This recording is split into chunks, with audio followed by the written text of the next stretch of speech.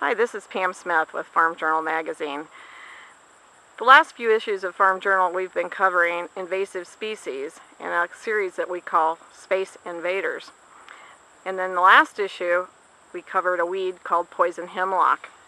I've got you down here at my own little weed lot here, and with an example of poison hemlock. I made my husband leave one sample so I could show you, and it's not as showy a weed this time of year.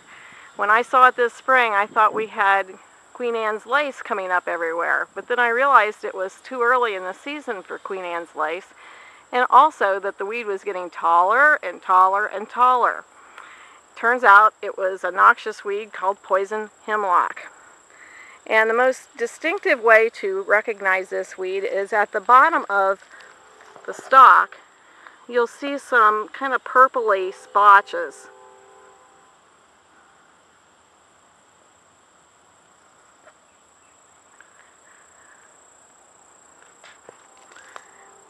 And you can see that this is about 8 feet tall. I'm standing up on a hill, and it's putting on seeds everywhere.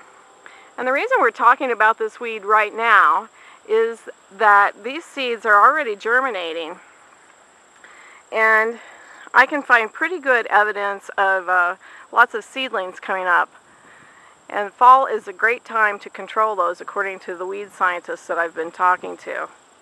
Poison hemlock is a biennial, which means it spreads its life over 2 years, but I'm already seeing seedlings of this weed, and I think this is a good time in the fall to get control of it before it takes root and I have additional problems next spring.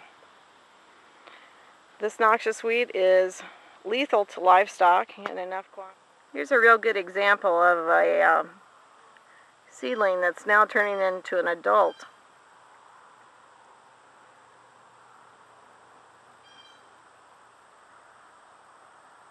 Seems I can grow a pretty good crop of this weed. This is the leaf, poison hemlock leaf, and it's very distinctive when you actually compare it to Queen Anne's lace and some of the other relatives in this weed family.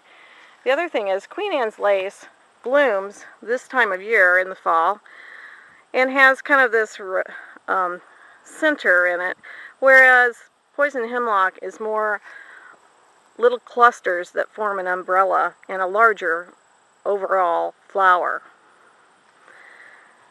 Plus, the leaf of Queen Anne's lace is quite a bit different than poison hemlock. So I'm not the only one that can grow poison hemlock. I found quite a bit of it here along the side of this roadway and along the side of a cornfield where weed specialists are concerned because it's starting to work its way into pasture settings and also no-till fields. And because of the toxicity aspect of this weed, it's a good idea to keep it under control. This is Pam Smith reporting for Farm Journal magazine.